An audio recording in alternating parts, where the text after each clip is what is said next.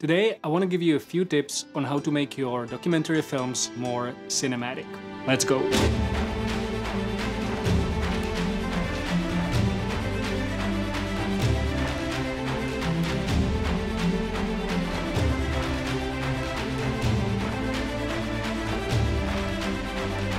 So this video is really for those of you who are in the early years of your filmmaking career and you want to step up the game and you want to start making films and documentary films that look better and you could say are more cinematic. And I know there's thousands of videos on YouTube how to make your videos look more cinematic, but I want to take a little different approach to this and really share what works for me. So it's my experience from shooting films, and the first thing that you need to do, you need to start shooting 120 frames per second.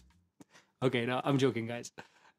Definitely don't listen to that. One thing I'm gonna say before I jump to the tips is being intentional is everything. So remember that you always want to be intentional with your choices. And the first thing you can do to make your images look more filmic, I don't want to use the term cinematic all the time, is to shoot in 24 or 25 frames per second and making sure that your shutter angle is on 180 degrees. If you're using shutter speed, then your shutter speed is double of your frame rate.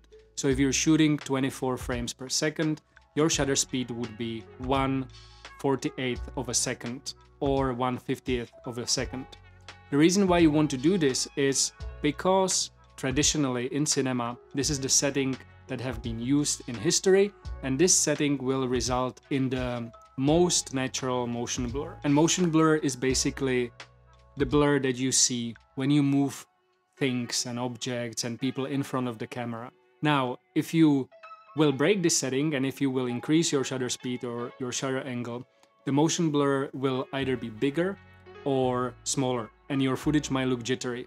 You might see this, for example, in action movies. When you want to make the action feel a little more hectic, a little more anxious, you would then increase the shutter speed and the images would be a little sharper and there would be less motion blur.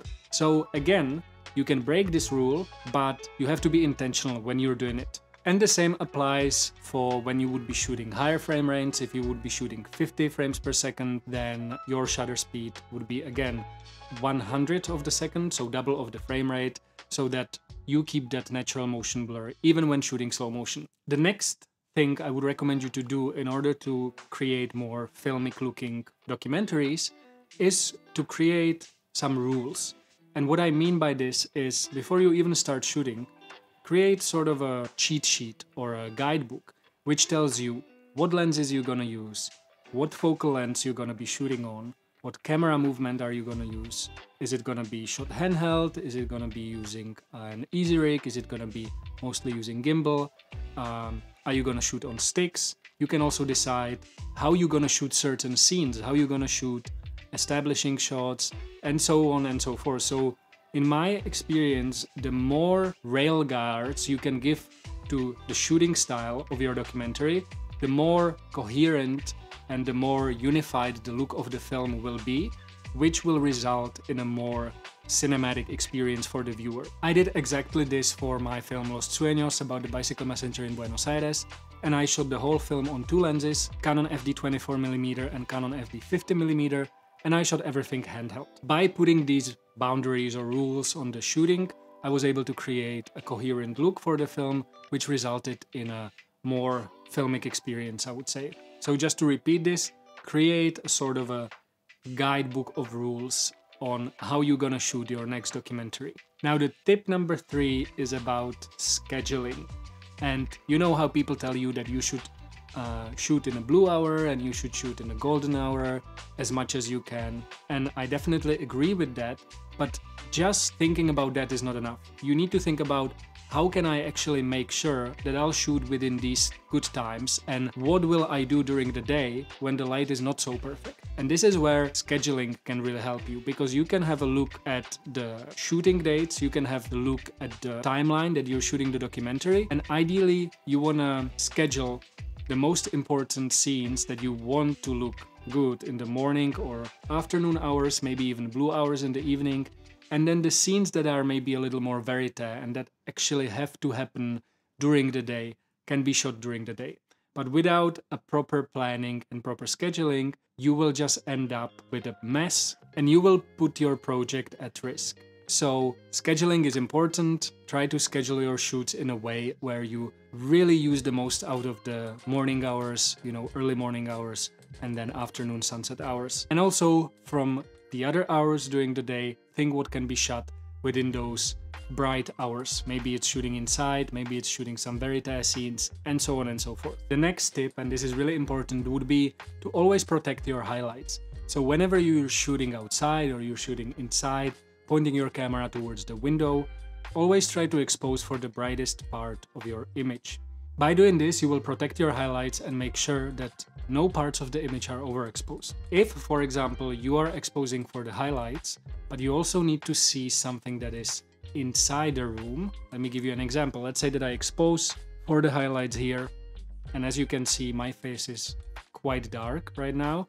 So instead of me raising this up, even though I could still raise this because there's latitude in the highlights and I'm still not clipping, but let's say that I would be clipping here. So let's go back here. So in order to make my face brighter, I would need to bring more light in the room, maybe shooting a light from that side of the window or using a reflector or a bounce just to bounce a little more light in my face. Or I could try to change the angle and I wouldn't be shooting towards the window, which is the brightest part, but maybe I would be shooting towards a corner on the other side of the room if I want to capture what's important inside the room. Or I would just go for the silhouette look. That can also be really good, and silhouettes always look very nice and very cinematic. Okay, back to here.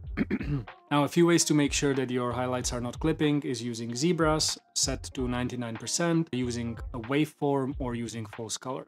If you would like to know more about these tools, let me know in the comment section below and I'll make a video on how to properly expose your footage. And last but not least would be to actually learn how to work with natural light, because in documentary scenarios, most of the time you will be working with natural light and with practicals.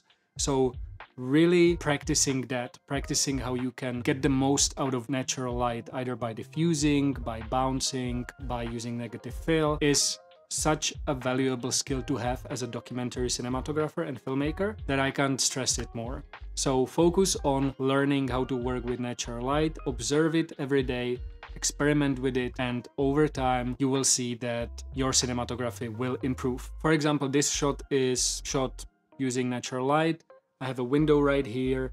There's a soft curtain over the window, so the light is quite soft, and it's also cloudy outside.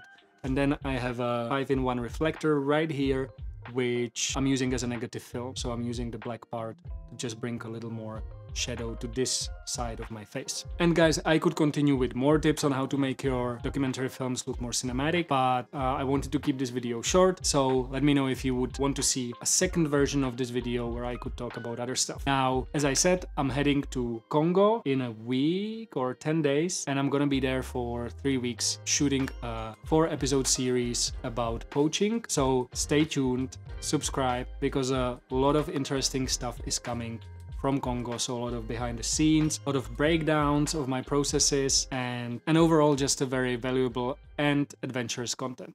So thanks for watching. If you have any questions, let me know in the comment section below, and I'll see you next Tuesday with a new video. Peace!